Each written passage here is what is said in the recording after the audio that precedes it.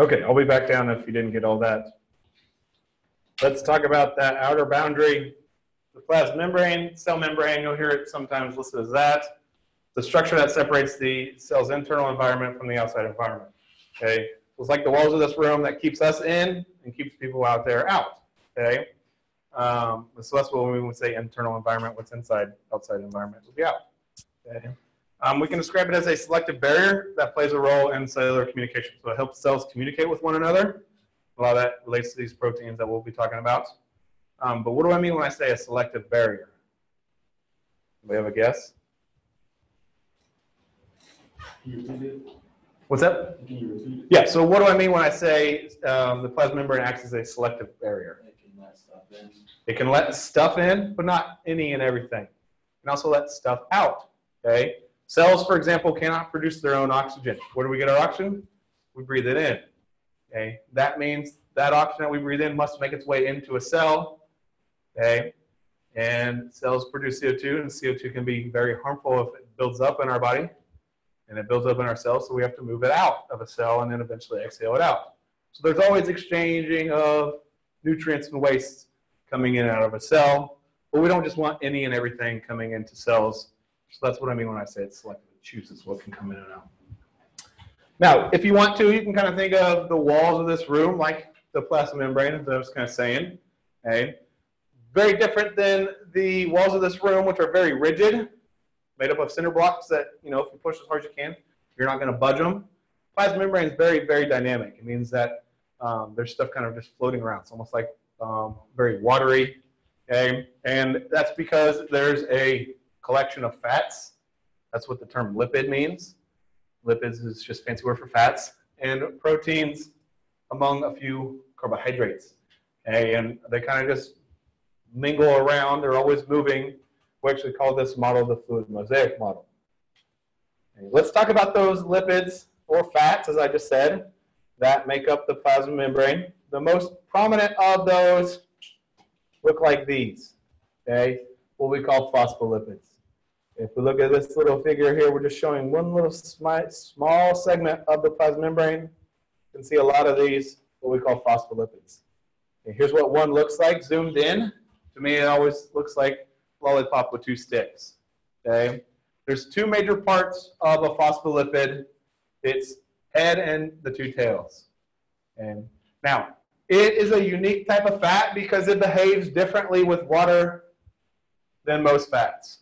Okay, if any of you like to cook and you've ever put oil in something that was watery, what happens? The oil will just sit on top. Even if you were to take oil, put it in a jug of water and mix it all up, what's eventually going to happen? The oil is going to separate to the top. Okay? Oil is a form, and it's a liquid form of fat. Okay? Most fats are described as hydrophobic. Okay? If you have a phobia, that means what? You're scared of something. Okay? You're afraid of it. Okay? Hydro means water. So the term hydrophobic means water-fearing. Okay? The tails of a phospholipid are like other fats. Okay? They are water-fearing, and that's because they are what we call nonpolar. Okay? So the word hydrophobic, I always tell students just think of it simply, and if you want to write it down this way, hydrophobic means frowny face water. Okay?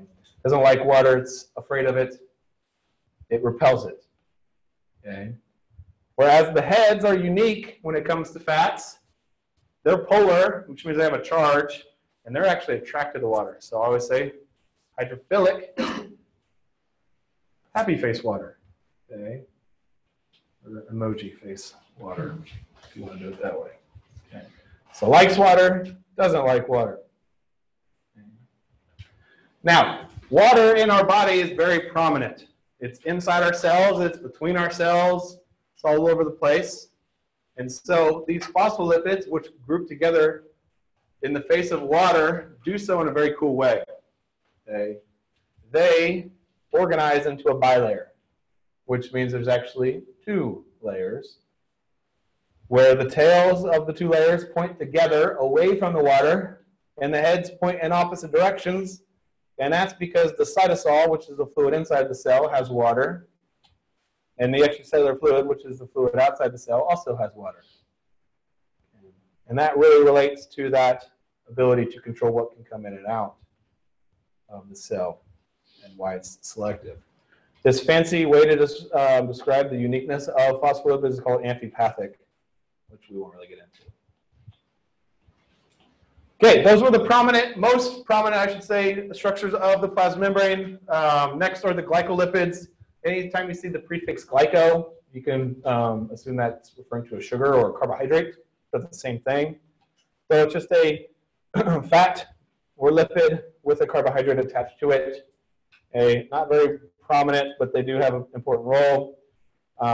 They always stick out into the extracellular space and help cells adhere to one another to stick together. And they may mediate cell-to-cell recognition and communication, along with helping with cell growth and development. Cholesterol, 20% of the lipids are found kind of in the interior where those tails where the phospholipids are. That's what these little yellow squiggly lines are. They help increase the strength of the plasma membrane. Now, we hear the term cholesterol, probably just elicits something in your brain to think, oh, that's bad, because you hear about cholesterol being a bad thing. People are talking about, in that case, the cholesterol that floats in our blood, which is a direct result of the things that we eat and your lifestyle if you don't get enough exercise. Cholesterol in our cells is actually really good, so don't think of it as a bad thing. Okay, so those are the fats. Proteins, there are two types. We classify them based on their location with regards to the plasma membrane. Integrals are found kind of throughout both layers of the plasma membrane. So a lot of times we call them transmembrane. Trans means across or through.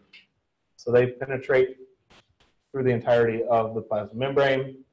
Peripherals, you can see, you can find one here on the inside of the cell, one over here on the outside of the cell. They are just on the periphery. That's why they're called peripheral proteins. And now we'll talk more about proteins and what they do on the next page, like channels and carriers. We'll get to that here in just a second. Before we do, let's talk about glycoproteins, which a lot of our integrals are. Glycoproteins are like glycolipids in that they have a carbohydrate attached to them. Together, glycoproteins and glycolipids kind of give a unique coat on the outside of each cell. It's a sugary coat called a glycocalyx, which is what this term is right there. It's like if we all had different colored jackets on and we could recognize each other by way of those colored jackets. That's how cells can recognize one another and communicate with one another. So it's kind of cool. It also helps cells stick to one another. Okay. As far as pictures go, I'm not going to worry about this one, nor am I going to worry about this one, but I actually do want you to know this one, especially the terms hydrophilic for the head, which means, once again, likes water. Non-polar tails are hydrophobic, which don't like water. Usually it is like Okay, let's talk about the different proteins that perform specific functions with regards to the cell and the plasma membrane. First, two over here on the right are channels and carriers. Essentially act the same way, they just do so in a little bit of a different manner. And this is the way that a lot of things have to get in and out of the cell, because like you, most things can't just travel through walls. Okay?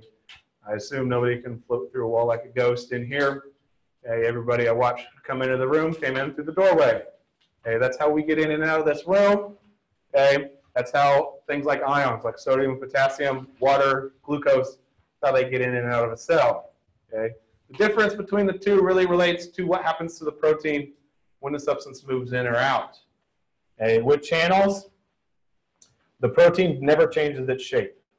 Okay? It's like this doorway, not the door itself, but the doorway, which is what surrounds the door. The frame never moves and changes when we come in and out. And now some channels have a gate or a door like what we have that only opens in certain situations.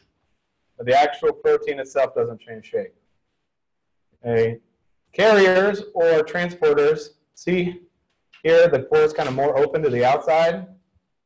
And notice this arrow is showing you, and this would be over time, it changes shape and it spits it out on the other side. So there's a physical change in shape that occurs here that doesn't here.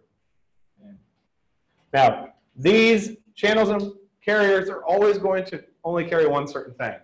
Okay, what I mean is like there's like sodium ion channels, and that means the sodium ion channel is going to carry sodium. It's not going to carry potassium. There's glucose transporters, and all they do is carry glucose. So they're very specific in what they carry. Receptors, this is where a chemical like a hormone could bond to the outside of the cell and trigger a reaction inside. The term ligand that you see here just is a fancy word for chemical. Hormones are examples of chemicals. Enzymes, they catalyze, which is just a fancy word for speed up chemical reactions. So that's how we can perform chemical reactions inside the cell. Linkers, exactly what they sound like. They kind of link cells to one another so they can put tissues together, essentially. And then the last one, I kind of talked about this on the previous page, along with, the glycoproteins, the glycolipid, that sugary coat, gives each cell its own unique, distinctive coat. This is very important. A good example would be like why our white blood cells don't attack our own cells, typically. And white blood cells are the soldiers of our body that protect us from like viruses and bacteria and toxins. Okay. Well, we have these little, they're like flags that say, hey, I belong here, do not take me out. Unfortunately, sometimes our immune system will still destroy our own cells. And that's what causes like multiple sclerosis and bad stuff like that. Pictures on that page, not important, just the information.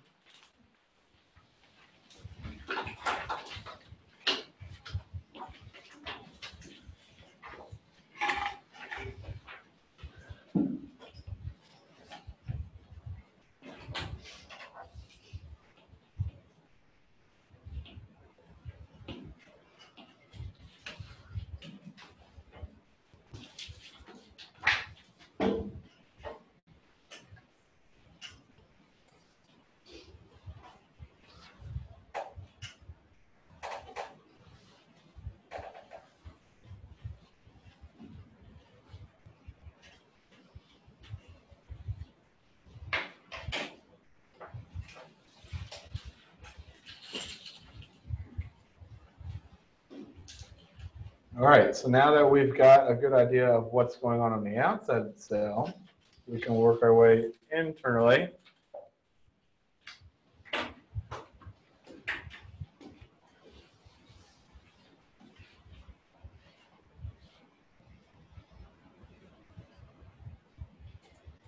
Okay, I'll be back down if you didn't get them all. I promise I'll be back. Inside your cell is a fluid that I was talking about on that previous page. And it was actually 2 pages back. And here it's listed as cytosol. Another term for that is intracellular fluid. Intra means inside or within. Extra, where that means outside. Intracellular fluid or cytosol are the same thing. That's the fluid, that's the watery portion inside your cell. But you crack open a cell, it wouldn't just be like leaky water that's really nice and runny. That's because that water is also loaded up with various organelles. And so it's more like a jelly, thicker fluid. So it's not solid, it's not really runny, it's somewhere in that kind of gray area between. And that's what we call cytoplasm. So cytoplasm is the fluid plus the organelles. The fluid itself is just cytosol. You'll probably hear me use these interchangeably. Technically, truly, they're not. Now, as far as the cytosol goes, it's far from being structureless, and that's because there's a very intricate three-dimensional array of proteins. What we call the cytoskeleton, for the 3 things that you just wrote down. You see the word cyto, the prefix cyto, we learned the other day about that, means cells. So this is the cell's skeleton that gives our cells their very distinctive shape, helps organize those organelles, and just kind of holds things in place the way that they're supposed to.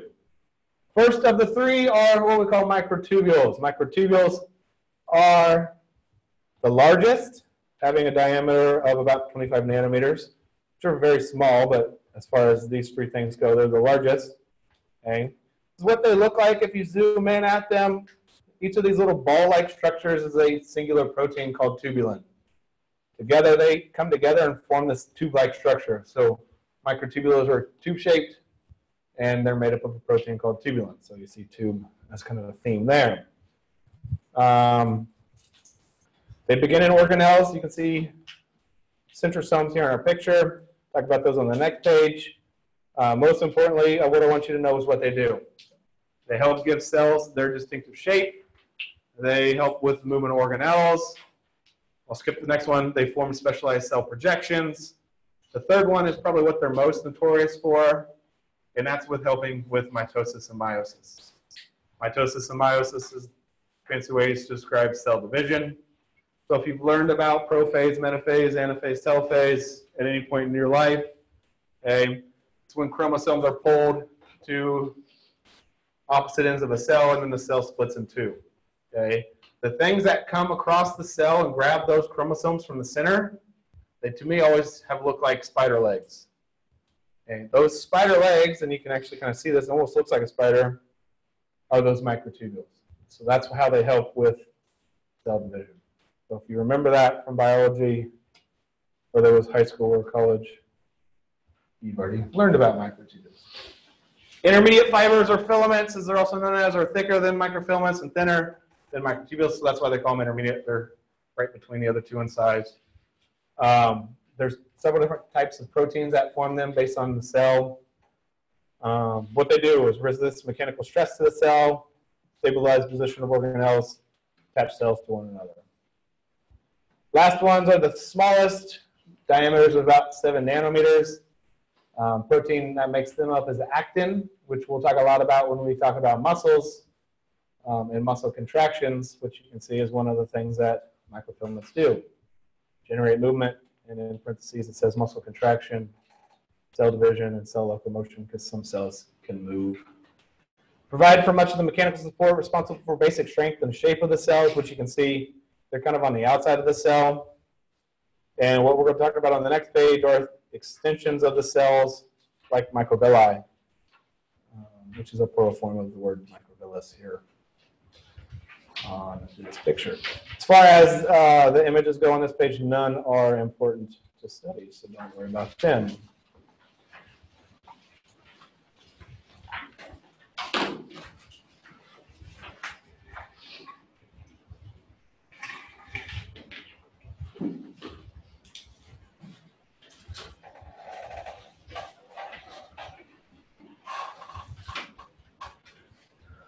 All right, I'll let you guys write all these out, and then we'll go through them.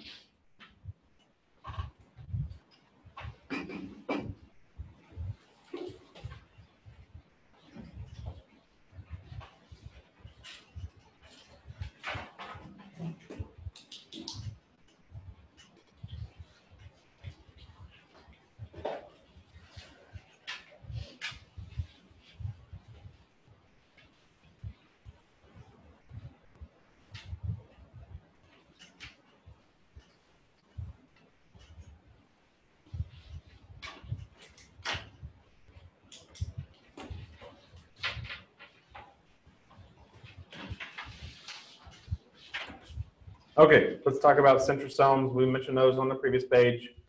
Can be described as organelles located near the nucleus. We saw here on this picture. They're fairly complicated, even though they're really small. Their anatomical makeups, a bunch of protein stuff that really, whenever I talk about it, just seems to fly over the heads of students. So I'm not even going to really get into it. So what I would focus on for study purposes would be those 3 bullets there on what they do. As we talked about, they help anchor and assemble microtubules, aid in chromosomal movement during cell division, and they help with the movement of flagella and cilia, which we'll talk about here at the bottom. Okay. Now, I mentioned that you guys can use kind of this room as a representation of a cell. Everybody's been in here now, so they kind of have a good idea of the layout of this room. It's nice and square, maybe a little bit rectangular, okay, perfect sides. A lot of cells are nice and square like that. Some are circular. But a lot of cells, what we see are cells that aren't perfect squares or perfect circles or whatever. Instead, they might be nice and square, but then one of the sides, they've got these kind of jaggedy pushing out structures, okay, like what we see right here with microvilli. which the word, once again, microvilli is plural, villus is singular, since only one of them is circular. We find them in epithelial cells that line our intestines, like the small intestines. We find them in our kidneys, where we do a lot of what we call absorption, okay, which means that something's coming into a cell. What they do is they're very small, but still very important because they increase surface area. That's a phrase you'll see and hear a lot this semester. In this case, it essentially just means the amount of cell membrane. So that gives more contact between the plasma membrane and whatever is being absorbed. So let me kind of explain. Okay. So let's use the two ends of this cell. This side from here to here. You guys all would hopefully agree with me that this is the same width across here as it is up here. But down here, the amount of membrane is only from here across, like so. The amount of membrane, all this blue over here at the top, thanks to those microvilli, you have to travel like this to go all the way across. Now, within this blue shaded area, that's where you're going to find a lot of channels and carriers that we were just talking about bringing stuff in. There's a lot more doors for stuff to get in and out of the cell. And a great thing about this picture, it shows you three-dimensionally that there's multiple rows. The cells are three-dimensional structures, not 2D boxes, but cubes in this case. So they help with bringing stuff in and out of cells, like we see there. Cilia, we can see a picture to show you how they work. Here's what an actual set of cilia look like inside of our trachea, which is our windpipe. That's a real picture of real hair-like structures extending off of the cell, which is what cilia are. Cilia don't move the cell, but they move substances across the surface of the cell like a conveyor belt. You think of it that way. They push the stuff along. Like the stuff, when we breathe in dust, it gets trapped in our trachea by mucus that lines our trachea, and then that mucus and dust gets pushed up and out. We can cough it out that way, or it actually gets digested in our stomach, which is kind of gross, but actually is super important and healthy. Other places cilia are found, like in the female's fallopian tubes, to help push the egg towards the uterus when she's ovulating. This is a pretty cool picture done with a special type of microscope, zoomed in 3,000 times what your naked eyes can see. Pretty crazy. The far right picture shows you what a flagella can do. Flagellum actually is a singular form of flagella. Those are whip-like tails that you find only on one type of cell in the human body, sperm. And they help with swimming. If you've ever seen a snake swim, they move in a kind of rhythmic, coordinated way to allow sperm to try to penetrate and fertilize an egg. Pictures on that page, not important either.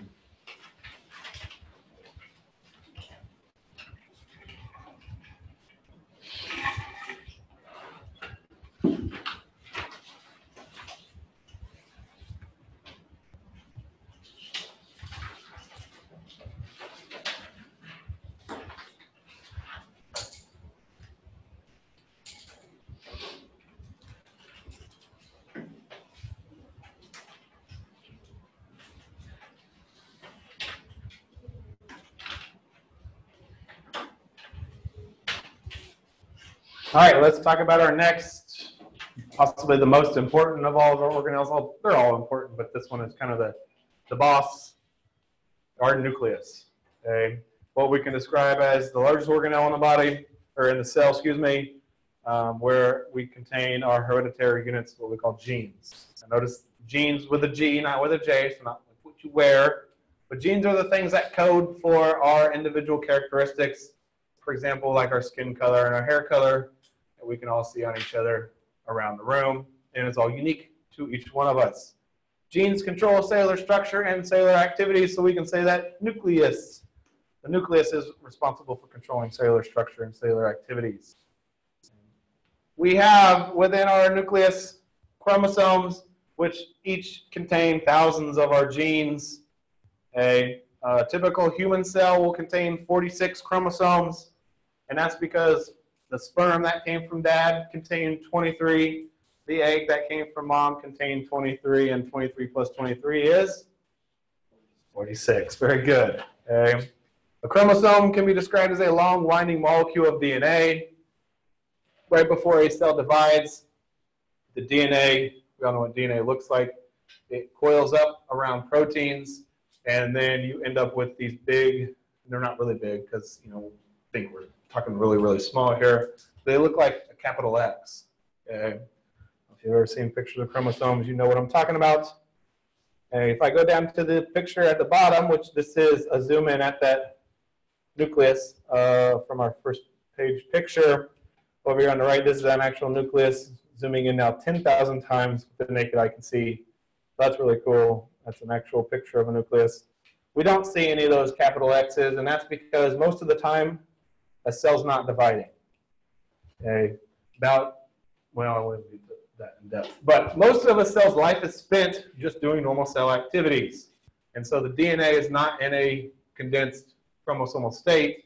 Instead, it's unwound, and so it looks kind of grainy along with proteins and a cousin of DNA, RNA, which we call chromatin. Chromatin is where you find the DNA. Right before cell division is when that would disappear, and we'd see those chromosomes developing. And the chromatin is located within the nucleus in what's called the nucleoplasm. Like the cytoplasm that's inside the cell, this is specifically inside the nucleus. Semi-fluid membrane surrounded by a membrane, and that membrane surrounds the entire nucleus, and we call that a nuclear envelope. Okay, sometimes you'll see it listed as a nuclear membrane. Same thing, like what we saw around the cell. The plasma membrane was a double membrane, separated what's inside from outside. Same concept exists here. There are proteins that form doorways in and out of the nucleus. These are called nuclear pores. We can kind of zoom in at them and see them here in this picture B. Yeah. At the center of the nucleus is a kind of secondary organelle called the nucleolus. It does not have a membrane surrounding it, and that's why it says a non-membranous body. Its job is to form RNA. To synthesize, which means just to create RNA, which is, like I said, kind of like DNA's cousin. We use RNA to make proteins. Like melanin, for example, that's the protein that we use to make our skin color, our hair color, and our eye color. And we all have a different type of melanin that we produce, which is controlled genetically by who our parents were or are. And they give us those instructions for the melanin that we produce. So we'll talk about melanin next week, because we'll be talking about the skin and that kind of stuff. So overall functions of the nucleus: controlling cell activities because it contains DNA that have the instructions, storage of genetic information, synthesis of DNA and RNA. As far as the pictures go, there's a really cool picture on the right. I always try to include real pictures whenever I can, but I rarely, if ever, ask you to know them, just because sometimes they're harder to kind of pick out the parts. I do want you to know pictures A and B, though. So star them, highlight them, circle them, whatever you need to do, make sure you know them.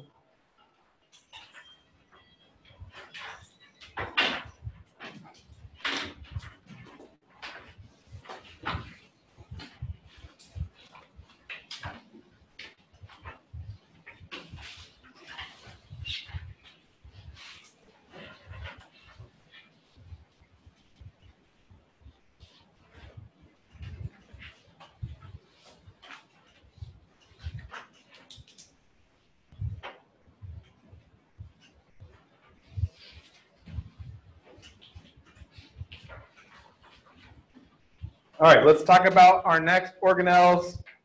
Go back to this previous page.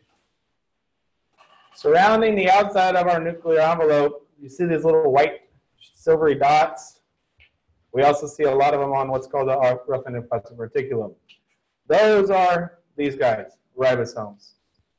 Okay, the sites of what we call protein synthesis. Once again, synthesis just means to create, build, form. So if you can't remember what synthesize means, you want to one of those words out. We can say that these are the protein factories of a cell. Very tiny, super complicated in their own right, though. Made up of more than 50 proteins and a special type of RNA called ribosomal RNA, or rRNA for short. Simply, there's two major parts that make up a ribosomal, a large subunit, a small subunit. Okay. We find them in several different places on the outside of the nuclear envelope, as you saw, attached to the endoplasmic reticulum. There's some that just kind of float around the cytoplasm. We call those just free ribosomes. We have some in our mitochondria. We'll see that next time when we talk about mitochondria. We call those mitochondrial ribosomes. Okay. So yeah, that's ribosomes. What we're going to do now is we're out of time, so we're going to stop right here, and we will pick up with the endoplasmic reticulum on Monday.